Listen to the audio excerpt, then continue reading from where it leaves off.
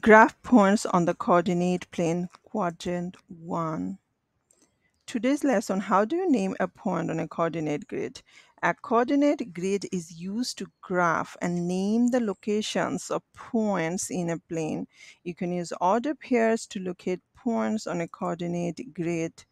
So a coordinate grid has a horizontal x-axis and vertical y-axis. The point at which the x-axis and y-axis that is intersect is called the origin.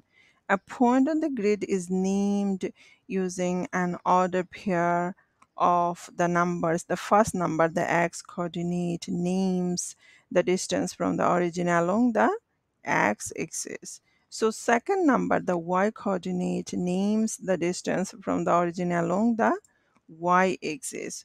So how do you graph a point on a coordinate grid? So here is a one example. It can help you to understand, guys.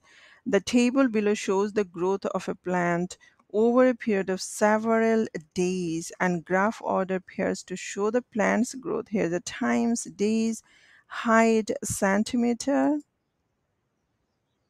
So this is the real life examples. Use this space to show real life examples of math concept. So let x be the number of days and let y be the height of the plant in a centimeter. So step number 1, graph the point, first point, that is 1, 4. Start at 0, 0, move 1 unit to the right along the x-axis, then move 4 units up. And step number 2, plot the rest of the order pairs from the table and use a ruler to connect the points. That's all, guys. Another example, in 1705, a ship sank in the ocean at the point shown.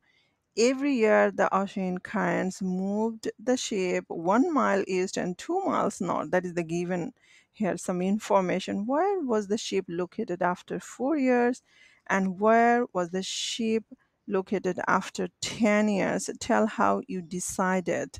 So, what do I need to do to move to solve the problem? So, I need to find the ship's location after 4 years and after 10 years. All right, so let's try it.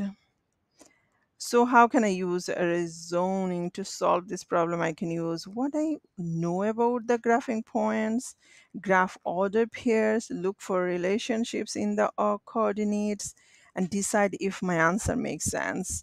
So yeah, so here my thinking, I will use the graph to show the location each year for 4 years, and each point is 1 mile east and 2 miles north from the previous point. After 4 years, the ship was at age and 14. So I see a pattern. The x coordinate increases by 1 and y coordinate increases by 2. So here already you see the 4, 6, 5, 8. So I can continue the pattern for another 6 years, and after 10 years the ship was 1426. So this is the so if you need more help, check my website edusharminblogspot.com. You did great. See you next time.